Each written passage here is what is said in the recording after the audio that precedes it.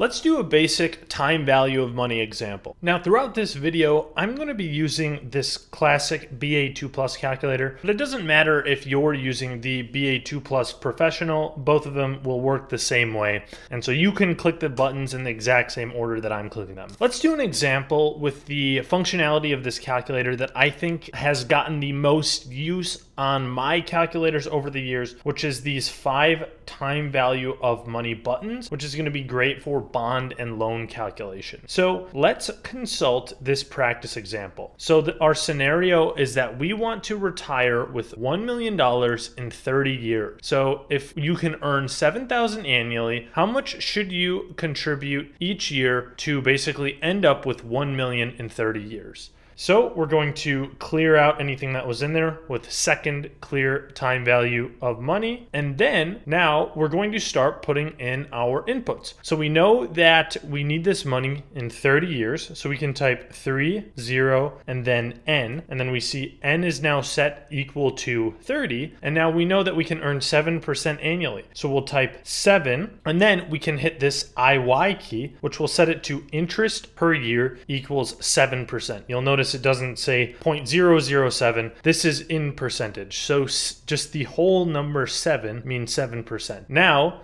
we're starting with nothing, right? So because we're just contributing each year. So our present value PV, we would want to set equal to 0. So we'll click 0 and then we'll click the PV button. Now we have PV equals 0. We also know that we need $1 million in 30 years. So that will be our future value. So we'll type 1,000,000.